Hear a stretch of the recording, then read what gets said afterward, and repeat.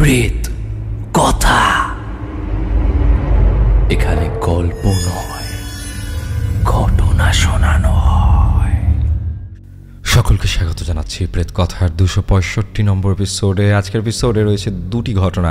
প্রথম যে ঘটনাটি রয়েছে এই ঘটনাটি ডাউহিলকে নিয়ে, এবং দ্বিতীয় যে ঘটনাটি রয়েছে সেটি কানাভুলোকে নিয়ে। অদ্ভুত দুটি ঘটনা। ডাউহিলের ঘটনা প্রেত কথায় প্রথমবার, কানাভুলোর ঘটনা আগে অন্যান্যভাবে হয়তো শোনানো হয়েছে, কিন্তু এবার প্রথমবার আমরা কানাভুলোকে ইন্ট্রোডিউস করছি প্রেত কথায়। সো আজকের এপিসোড হতে চলেছে অনেক স্পেশাল। প্রেত কথা একটি স্পটিফাই এক্সক্লুসিভ পডকাস্ট। এটি আশা করি আপনারা সকলেই জানেন, অর্থাৎ প্রেত কথার এপিসোড প্রত্যেক শুক্রবার এবং রবিবার রাত 11টার সময় স্পটিফাইতে চলে আসে। সো স্পটিফাইতে গিয়ে প্রেত কথা শুনতে ভুলবেন না এবং প্রেত কথাকে 5 স্টার রেটিং দিতে ভুলবেন না। আশা করছি আজকের এপিসোডের জন্য অনেক এক্সাইটেড আপনারা। শুরু করছি আজকের এপিসোড। লাইক করে দিয়েছেন অলরেডি, কমেন্ট করে ফেলেছেন এবং জানিয়েছেন কে কোথা থেকে শুনছেন, ঠান্ডা কেমন অনুভব করছেন। আমি চলে যাব আজকের ঘটনায়। দুটি ঘটনা রয়েছে। প্রথম ঘটনায় যাচ্ছি বেশি কথা না বাড়িয়ে। এবং আরেকটা বিষয়, সেটা হলো সৌম্যদীপের নতুন অ্যালবাম বেরিয়েছে। সেই অ্যালবামের লিঙ্ক আমি দিয়ে দিচ্ছি ডেসক্রিপশন সেকশনে। একটা মিউজিক অ্যালবাম, আপনারা অবশ্যই শুনবেন।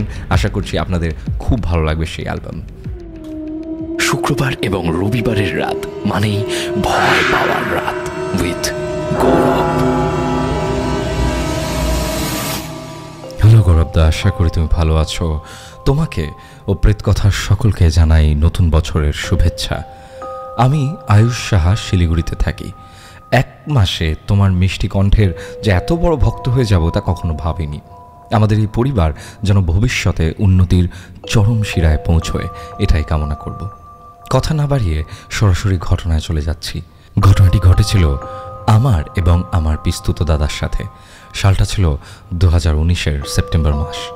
কার্শন কোর্টে দাদার কিছু জরুরি কাজের জন্য তাকে যেতে হয়েছিল। রাস্তায় যাতে একা একা বোর ফিল না হয় তার জন্য আমাকেও ওর সাথে নিয়ে গিয়েছিল।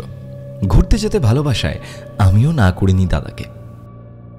বাড়ি থেকে মাত্র 42 কিলোমিটারের রাস্তা হওয়ায় দাদা স্কুটিতে করে আমরা দুজন সকাল 10টা নাগাদ রওনা হয়েছিলাম।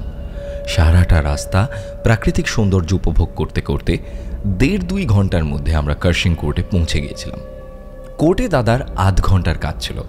দাদার কাজ হয়ে যাওয়ায় বেলা 1টা নাগাদ আমরা পুরোপুরি ফ্রি হয়ে গেলাম।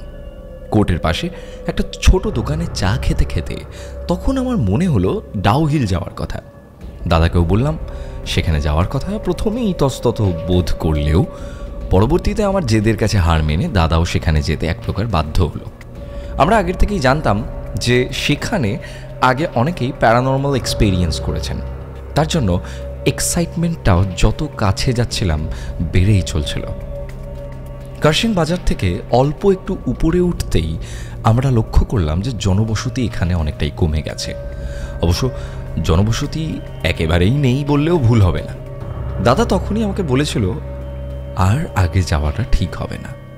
তখনই যদি আমরা পেছনে ঘুরে যেতাম তাহলে হয়তো আজ এই ঘটনাটা লিখতে বসতাম না। দাদাকে তখন আমি বললাম, এতটা আগে যখন এসেই পড়েছি তখন আর একটু উপরে যেতে ক্ষতি কি? যেমন বলা তেমন কাজ। আর একটু উপরে যেতেই দেখলাম রাস্তা 2 ভাগে ভাগ হয়ে গেছে। একটা রাস্তা সোজা উপরের দিকে উঠে যাচ্ছে, আরেকটা রাস্তা ডান দিকে চলে যাচ্ছে।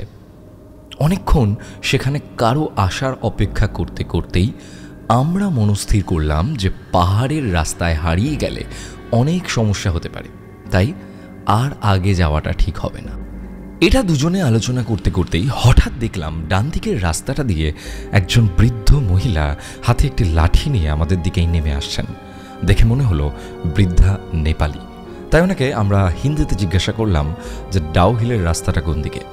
তিনি তার হাতের লাঠিটি দিয়ে যেখান থেকে আসছিলেন সেই রাস্তার দিকে লাঠি বাড়িয়ে দিলেন। তারপর আমরা ওই রাস্তা বরাবর উপরে উঠতে লাগলাম। 10 মিনিট গাড়ি চালিয়ে আমরা পৌঁছে গেলাম আমাদের গন্তব্যস্থলে। সে জায়গাটির নাম ছিল দি ডেথ রোড। এবার তোমাকে সেই জায়গাটির বর্ণনা দিই। আমাদের বাঁ দিকে ঘন জঙ্গল উপরের দিকে উঠে যাচ্ছে। ডান পাশে একটা রাস্তা যেটি নিচের দিকে চলে যাচ্ছে, আর রাস্তার পাশে একটা বড় স্কুল। স্কুলের নাম বিশেষ কারণে গোপন রাখছি। তখন আমি আর দাদা একটা অবাক করা বিষয় লক্ষ্য করলাম। যে রাস্তাটি ডান দিকে নিচে নেমে যাচ্ছে সেই রাস্তায় আমরা দেখতে পেলাম সেই বৃদ্ধাটিকে, যে বৃদ্ধা আমাদের রাস্তা দেখিয়েছিলেন। অবাক হলাম এই কারণে যে আমরা গাড়িতে করে এখানে এসেছি, উনি আমাদের আগে পায়ে হেঁটে আসলেন কেমন করে। তারপর দাদা বলল যে দেখেন, এনারা পাহাড়ি মানুষ, এনাদের পায়ে হাঁটা রাস্তা অনেক চেনা জানা আছে ভেতরের, তাই হয়তো উনি আমাদের আগে এসে পড়েছেন। তো যাই হোক, আমি আর গুরুত্ব দিলাম না। আমরা ব্যস্ত হয়ে পড়লাম সেখানকার মনোরম প্রাকৃতিক সৌন্দর্য উপভোগ করার জন্য। সেখানে গিয়ে আলাদাই একটা শান্তি অনুভূতি হচ্ছিল, যেন জায়গার সৌন্দর্যের মায়াজালে আটকে পড়েছিলাম আমরা। সেখানে বসে গল্প করতে করতে যে সময়টা 2 থেকে 4টে কখন হয়ে গেল আমরা বুঝতেই পারিনি। যখনই আমরা সেখান থেকে বেরোনোর প্রস্তুতি নিচ্ছি, তখনই শুরু হলো জাঁকিয়ে বৃষ্টি। সেই জায়গার সৌন্দর্যে এতটাই আপ্লুত হয়ে পড়েছিলাম আমরা যে বৃষ্টির পূর্বাভাস পাইনি। পাহাড়ি এলাকার জন্য একে তো জাঁকিয়ে ঠান্ডা, তার উপর বৃষ্টি। বৃষ্টিতে ভেজার হাত থেকে বাঁচবার জন্য আমাদের বাধ্য হয়ে স্কুলে আশ্রয় নিতে হয়েছিল। ঘড়িতে 4টে বাজা সত্ত্বেও আশেপাশে প্রচুর গাছপালা থাকায় অন্ধকার খুব শীঘ্রই সেই জায়গাটিকে ঘিরে ফেলছিল। ডেথ রোড ছিল সেই সময় একেবারেই ফাঁকা। জনমানব তো দূরের কথা, কোনো পশু পাখি পর্যন্ত ছিল না তখন সেই স্থানে। খানিকক্ষণের মধ্যেই আমাদের দুজনের মজা ভয়ে পরিণত হয়ে গিয়েছিল। সেখানেই 10 থেকে 15 মিনিট দাঁড়ানোর পর মনে হচ্ছিল অন্ধকার যেন গিলে খাচ্ছে সেই জায়গাটিকে। অনেক দেরি হয়ে যাওয়ায় মাকে ফোন করার উদ্দেশ্যে যখন আমি আমার ফোনটা বের করলাম, তখন লক্ষ্য করলাম যে আমার ফোনে নেটওয়ার্ক নেই, এমনকি দাদার ফোনেও নেটওয়ার্ক উড়ে গিয়েছিল। আমরা সেই সময় একেবারেই সর্বহারা হয়ে পড়েছিলাম। তখনই ঘটল আমাদের সাথে সেই ঘটনা যা আমাদেরকে ভিতর থেকে নাড়িয়ে দিয়েছিল। এখনো সেই ঘটনার কথা ভাবলে শরীরে শিহরণ জাগে। হঠাৎই আমরা ভিতর থেকে অনেক বাচ্চাদের চেঁচামেচির আওয়াজ শুনতে পেলাম। আওয়াজ শুনে আমাদের ভয়ে গলা কাঠ হয়ে গিয়েছিল। আমরা শুধু একে অপরের মুখের দিকে তাকিয়েছিলাম, কারণ ওই সময় স্কুলে কোনো স্টুডেন্ট থাকাটা অসম্ভব। আমরা বুঝে গিয়েছিলাম আমাদের সাথে যা ঘটছে তা স্বাভাবিক কিছু নয়।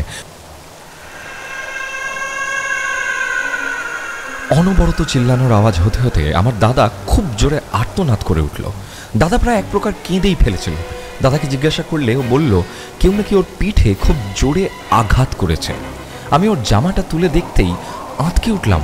দেখলাম ওর পিঠে 4টি নখের গভীর দাগ, আর ওর ক্ষত থেকে রক্ত পড়ছে। আশ্চর্য ব্যাপার এই যে ওর জ্যাকেটে এবং ওর শার্টে কোনো নখের দাগ নেই। ক্রমেই চিল্লানোর আওয়াজ বেড়েই চলেছিল স্কুলের ভিতর থেকে। আওয়াজে মাথার শিরা ছিঁড়ে যাওয়ার উপক্রম হচ্ছিল। তখনই আমি আমার কাঁধে অত্যন্ত জ্বালা অনুভব করলাম। দাদা দেখে বলল, আমার কাঁধেও নাকি 4টি স্পষ্ট নখের দাগ দেখা যাচ্ছে। আর দেরি না করে বৃষ্টিকে উপাখ্যান করে আমরা দ্রুত আমাদের গাড়ির দিকে দৌড়ে গেলাম। গাড়ি স্টার্ট দিয়ে আমরা স্কুলের পাশের রাস্তাটা দিয়ে নিচে নামতে শুরু করলাম। তখনও আমাদের কানে চিল্লানোর আওয়াজ ভেসে আসছে। যখন আমরা ডেথ রোড থেকে বেরিয়ে আসছিলাম, তখন আমরা দেখলাম ডেথ রোডের মাইলস্টোনে বসে আছেন সেই নেপালি বৃদ্ধা মহিলাটি, যিনি আমাদের পথ নির্দেশক ছিলেন।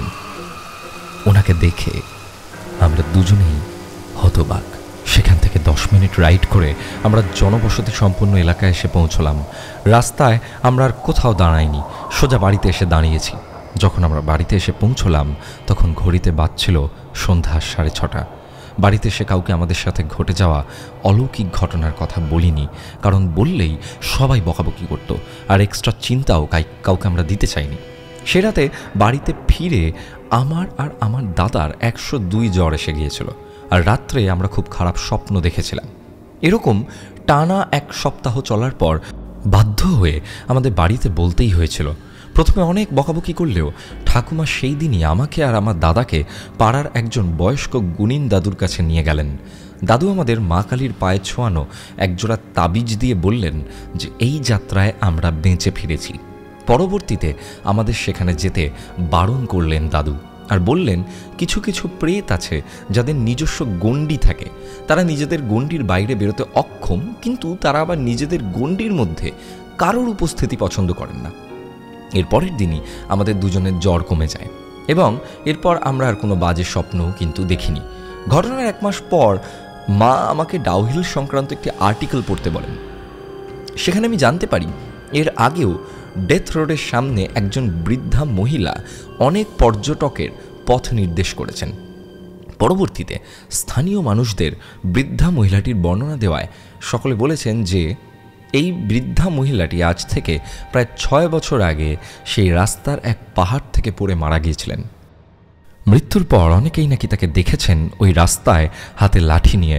এটা দেখার পর আমি দাদাকে যখন আর্টিকেলটা শেয়ার করলাম, তখন আমাদের আর বোঝা বাকি রইল না যে বৃদ্ধা আমাদেরকে পথ নির্দেশ করেছিলেন সেই মহিলা কিন্তু কোনো পার্থিব জীব নয়, তিনি অপার্থিব কিছু। এখনও পর্যন্ত আমরা ঠিকঠাক বুঝে উঠতে পারিনি সেদিন আমাদের সাথে কি ঘটেছিল। হয়তো স্কুলের সামনে আশ্রয় নিতে গিয়েই আমরা সেই প্রেতের গণ্ডিতে ঢুকে পড়েছিলাম। কিন্তু সে বৃদ্ধা মহিলাটি কে যিনি আমাদের পথ নির্দেশ করেছিলেন?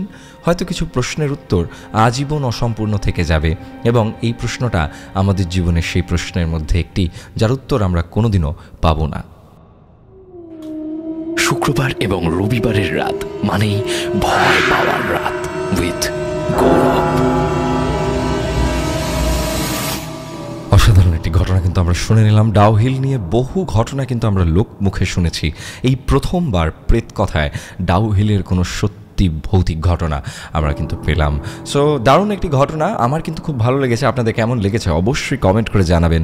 সৌম্যদীপের নতুন অ্যালবাম বেরিয়েছে, সেই অ্যালবামের লিঙ্ক দেওয়া রয়েছে ডেসক্রিপশনে, সেই অ্যালবামটিও শুনতে ভুলবেন না। এবং ও কিন্তু সবসময় আমাদেরকে দারুণ দারুণ অডিও দিয়ে উপস্থাপনা করে প্রেতকথাকে। সো ওর জন্য কিন্তু অ্যালবামে একটা লাইক, কমেন্ট এবং শেয়ার বন্ধুদের সঙ্গে একদম বানতা হয় আর কি। আমি একবার মনে করি দেবো, ঘটনা পাঠানোর জন্য কি করতে হবে না, ঘটনা পাঠানোর জন্য মেইল করতে হবে pretkotha@gmail.com, অথবা প্রেতকথার ফেসবুক পেজ ইনবক্সে লিখে পাঠিয়ে দিন ঘটনা। সমস্ত লিঙ্ক দেওয়া রয়েছে ডেসক্রিপশন সেকশনে।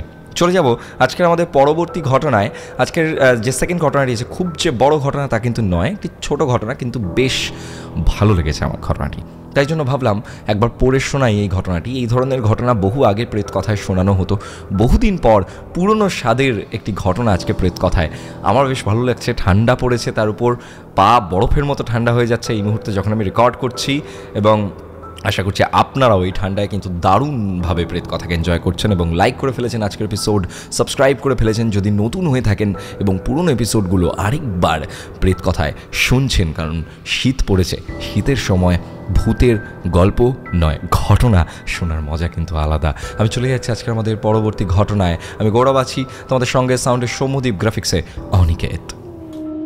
শুক্রবার এবং রবিবারের রাত মানেই ভয় পাওয়ার রাত উইথ গৌরব। ঘটনা পাঠিয়েছেন শেখ ইফরাজ। আসসালামু আলাইকুম গৌরবদা, আমি শেখ ইফরাজ নর্থ 24 পরগনা জেলার টিটাগড় শহর থেকে বলছি। আশা করছি ভালো আছো।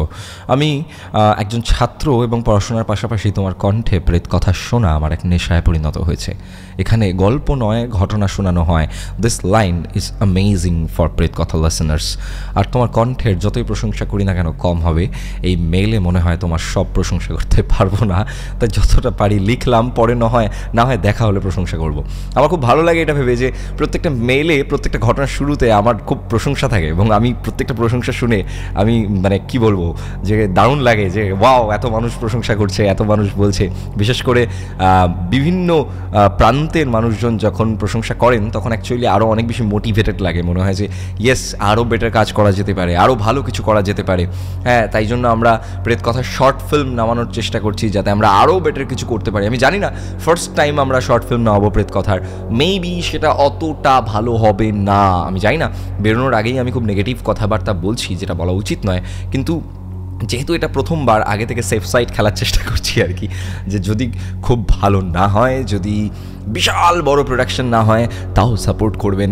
কারণ আমরা কিন্তু যখন প্রথম ফার্স্ট এপিসোড শুরু করেছিলাম, তখন কিন্তু আমাদের কোয়ালিটি এত ভালো ছিল না, আজকে যতটা বেটার কোয়ালিটি আমাদের। তো আমি আশা রাখি যে আমাদের গোটা টিম এবং আপনাদের ভালোবাসা, আশীর্বাদ থাকলে আমরা কিন্তু শর্ট ফিল্মটাকেও একটা আলাদা ভেঞ্চার করে অনেকটা দূর পর্যন্ত এগিয়ে যেতে পারবো। সো সকলের কাছে আমি আশীর্বাদ চাইবো, ভালোবাসা চাইবো, এবং আমি চলে যাচ্ছি আজকের আমাদের ঘটনায়, যেটা ইফরাজ আমাদেরকে পাঠিয়েছে। ঘটনাটি ঘটেছে কাকার দাদুর সঙ্গে। আচ্ছা, এর আগে একটু লিখেছেন উনি যে আমার কাকা, এই ঘটনাটি আমি আমার কাকার কাছ থেকে শুনেছি। আমার কাকা আমাদের খুবই প্রিয় ছিলেন, কারণ তিনি প্রত্যেক রবিবার ছুটিতে আমাদের ভূতের ঘটনা শোনাতেন। তাকেও আমি প্রেতকথার ব্যাপারে বলেছি। কাকাও সময় পেলে প্রেত কথা শোনেন রাত্রিবেলা। ঘটনায় আসা যাক। ঘটনাটি ঘটেছে কাকার দাদুর সঙ্গে। দাদু গ্রামের বাইরে একটি সাপ্লাই অফিসে কাজ করতেন। কাজ শেষ হতে হতে রাত 9টা সাড়ে 9টা বেজে যেত, তাই তার বাড়ি ফিরতেও রাত প্রায় 10:30 থেকে 11টা বেজে যেত। যেহেতু তখন অত ভালো পরিবহন ব্যবস্থা ছিল না, দাদু সাইকেল নিয়ে কাজে যেতেন। তো ঘটনার দিন দাদুর একটু দেরি হয়ে যায় ফিরতে। রাত 10টা 20 বেজে যায় অফিস থেকে বেরোতে। দাদা, আমি আগেই গ্রামের বর্ণনা দিই একটু। গ্রামে ঢুকতেই একটি বাঁশ বাগান পড়ে, আর বাঁশ বাগান পেরোলেই সোজা রাস্তা, রাস্তার ডান দিকে একটি শ্মশান। শ্মশানটির নাম হলো কালপুকুরের শ্মশান, কারণ শ্মশানের ভিতর একটি পুকুর আছে যার নাম কালপুকুর, আর সেখানে নাকি অনেকে আত্মহত্যা করেছে। সেই শ্মশান এবং পুকুরের অনেক ঘটনা আছে, পরে সময় হলে বলবো কখনো। আর সেই কালপুকুরের শ্মশান পেরোলেই সামান্য কিছু জনের বাড়ি পড়ে, প্রায় 9 থেকে 10টা বাড়ি, আর সেই বাড়িগুলোর শেষে আরেকটা বাঁশ বাগান আছে। আর সেই বাঁশ বাগানটা পেরোলে আসল বসতি, যেখানে দাদুর বাড়ি। তো দাদু সাইকেল চালিয়ে যাচ্ছেন, আর তিনি বাঁশবাগানের কাছে যখন আসলেন তখন দাদুর গাটা কেমন যেন ভারী হয়ে উঠল। তার মনে হলো যে অন্য কোনো দিন তো এরকম হয় না, এতদিন উনি এখান দিয়ে যাতায়াত করেন, কখনো এমন হয়নি, আজ হঠাৎ এরকম গাটা ভারী লাগছে কেন। তো দাদু আবার সাইকেল চালাতে মন দিলেন, এবং কিছুক্ষণ পর দাদু প্রথম বাঁশবাগানটা পেরোলেন।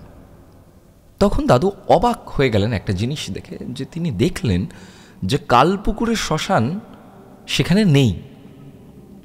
দাদু বাঁশবাগান পেরোনোর পর কালপুকুরের শ্মশানটা পড়ার কথা, কিন্তু তিনি দেখছেন যে বাঁশবাগান পেরিয়ে গেছে, কিন্তু কালপুকুরের শ্মশান সেখানে নেই। সেখানে একটি ফাঁকা মাঠ। দাদু পুরো বাকরুদ্ধ। রোজ এই একই রাস্তা দিয়ে যান, রোজ শ্মশানটিকে দেখেন, আজ এখানে শ্মশান কেন দেখা যাচ্ছে না? দাদু সন্দেহের সাথে আবার সাইকেল চালাতে শুরু করেন। এরপর দাদু সাইকেল চালাতে চালাতে দেখেন বাঁশবাগান আবার। তো দাদু ভেবেছেন এটা হয়তো পরের কোনো বাঁশবাগান যেটা রয়েছে আর কি। তো তিনি সাইকেল চালিয়ে যাচ্ছেন, মনে মনে ভাবছেন যে শ্মশানটা কেন পেলাম না। বাঁশবাগান শেষ হতেই দাদু দেখলেন আবার ফাঁকা মাঠ। এবার দাদুর ভয় লাগতে শুরু করলো যে এটা কি করে সম্ভব, আমি একই বাঁশবাগান দুবার ক্রস করলাম, এবং প্রত্যেকবার বাঁশবাগান ক্রস করার পর দেখছি একটা মাঠ। তো দাদু যখন সেই মাঠ ক্রস করে সামনের দিকে এগোচ্ছেন তখন তিনি দেখলেন যে শ্মশান, কালপুকুরের শ্মশান। দাদুর সব গুলিয়ে যাচ্ছিল যে দুবার তো বাঁশবাগান ক্রস করতে হয় না, একবার বাঁশবাগান ক্রস করলেই শ্মশান। এরপর দাদু দেখলেন শ্মশানে দুজন বৃদ্ধ লোক বসে আছেন একটি গাছের তলায়। তারা দাদুকে দেখে বললেন, কি হয়েছে তোর, কোনো সমস্যা হচ্ছে নাকি, আমায় বল। দাদু লোকগুলোকে দেখলেন দুজনেরই পরনে কালো পাঞ্জাবি, সাদা ধুতি এবং দুজনের বড় বড় সাদা দাড়ি। দাদু দাদাকে বললেন যে না কিছু না, গাটা একটু ভারী লাগছিল। এই শুনে তারা উঠলেন এবং উঠে বললেন, চল আমাদের সাথে চল, তোকে একটা গুপ্ত রাস্তার কথা বলছি, ওখান দিয়ে গেলে তুই 15 মিনিটে বাড়ি পৌঁছে যাবি, নইলে আজ আর তুই বাড়ি পৌঁছতে পারবি না। দাদুর এই কথা শুনে গাটা ভারী হয়ে ওঠে।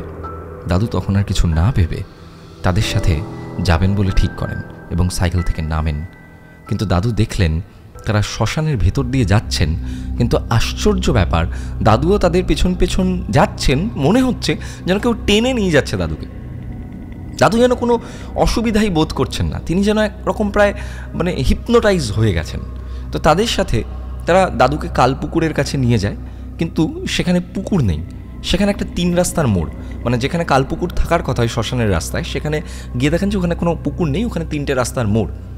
দাদু তাদের দিকে যখন তাকালেন তখন তিনি দেখলেন যে তারা আর আগের মতো নেই।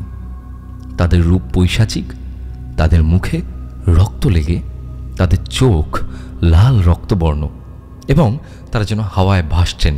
এই দেখে দাদু তাড়াতাড়ি সাইকেলে উঠে সাইকেল ছোটাতে শুরু করলেন, এবং তিনি ওই 3 রাস্তার সোজা রাস্তাটা দিয়ে গেলেন, এবং যখন শেষ প্রান্তে এসে পৌঁছলেন তখন তিনি আবার সেই দুজনের কাছে ফিরে এলেন।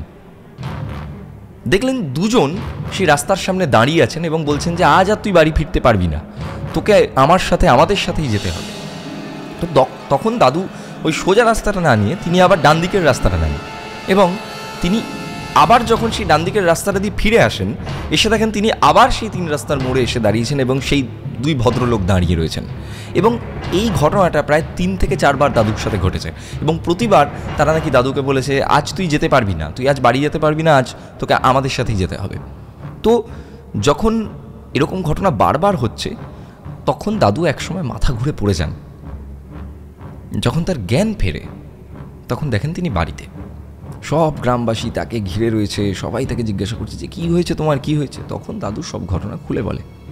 তখন সবাই এক পীর সাহেবকে ডেকে আনেন এবং দাদুকে তিনি ঝাড়ান এবং তারপর তাকে পানি পড়া এবং একটি তাবিজ মাদুলি সব কিছু দেন এবং বলেন যে এটা 1 বছর রাখতে হবে, তারপর এটি কালপুকুরের শ্মশানে ফেলে আসতে হবে। আর পীর বাবা বলেন যে এটাকে নাকি বলে কানাভুলো। আর এই কানাভুলোর কাজ হচ্ছে পথিকদেরকে গন্তব্য ভুলিয়ে তাদেরকে মেরে ফেলা। তো এই ছিল ঘটনা। ভালো লাগলে শুনিও। Love you, your fan Ifraz. শুক্রবার এবং রবিবারের রাত মানেই ভয় পাওয়ার রাত উইথ গৌরব। কানাভুলোর ঘটনা, নামটা খুব অদ্ভুত, কানাভুলো। আমি ফার্স্ট টাইম এরকম শুনলাম। তো যাই হোক, আমি বেশ পছন্দ করেছি ঘটনাটি। তোমাদের কেমন লেগেছে অবশ্যই কমেন্ট করে জানাও। আমি গৌরব ছিলাম তোমাদের সঙ্গে। প্রেতকথার কাজ কোনো রকমভাবে কোনো অন্ধবিশ্বাস, কালো জাদু বা কুসংস্কারকে প্রমোট করা নয়। প্রেতকথা বিভিন্ন ধরনের ভৌতিক ঘটনাকে সকলের সামনে তুলে ধরে, যেগুলো মানুষের মুখে মুখে প্রচলিত। তাই তোমার জীবনেও যদি কোনো ঘটনা থাকে, লিখে পাঠিয়ে দাও আমাদেরকে pretkotha@gmail.com অথবা প্রেতকথার ফেসবুক পেজ ইনবক্সে। তো আজকের মতো এপিসোড এখানে শেষ হচ্ছে। আজকে শাউট আউট সেকশন রাখবো না, নেক্সট দিন শাউট আউট সেকশন রাখছি।